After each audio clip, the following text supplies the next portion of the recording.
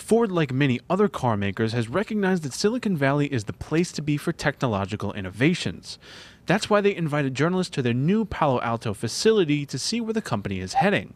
Spearheading the company's lineup is the new 600-plus horsepower GT supercar. It not only represents our highest level of performance car, but it really represents a whole decade of work into innovation around areas on lightweighting and aerodynamics and EcoBoost engine, and this is really a showcase for all that innovation. The defining element of the GT is its weight. Ford has used a combination of lightweight materials like magnesium, carbon fiber, and carbon fiber type materials to build their new supercar. But those materials aren't exactly cheap. The GT will cost around $400,000. As you know, the carbon fiber manufacturing, it's a very labor-intensive process.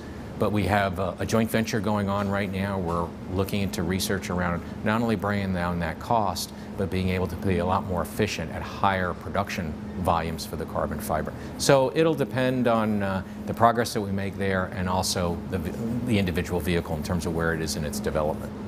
So all that innovation on the GT with lightweight materials is a great thing, but it's really only applicable to you if you can spend a couple $100,000 on a car.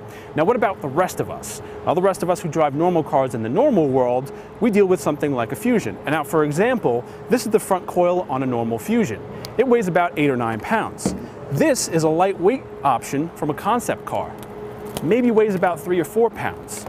Now that doesn't sound like a lot, but when you add it up, you can have a mid-sized car that weighs 600 to 700 pounds less. So Ford has taken what they've learned from the GT and applied it to this Fusion prototype. It's nearly 700 pounds lighter than a normal Fusion. These new materials can and will work for regular vehicles relatively soon, probably within a decade. It's been done before. Remember that Ford launched the last GT, a car made mostly of aluminum, 10 years ago.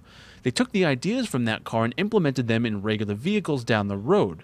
That's why you can now buy an F-150 pickup with a copious amount of aluminum alloy. Carbon fiber-like materials are an even bigger jump than aluminum, but when you see it, it might not be on the vehicles you expect. You can't jump to carbon fiber because there's just not enough available. You're going to see a lot of the lightweighting technology applied to the larger cars, the trucks and the SUVs, because that's where we have the biggest challenge. Even when engineers figure out how to cheapen the process, don't expect a completely carbon fiber family sedan in your driveway. It's the bits and pieces from suspension springs to internal engine parts to lightened rubber seals that you'll see. Will you see it on the body structure from the get-go? Probably not, but you might see it as structural reinforcements. All of those things together can total hundreds of pounds of weight loss. And that leads back to smaller engines, better performance, and better fuel efficiency.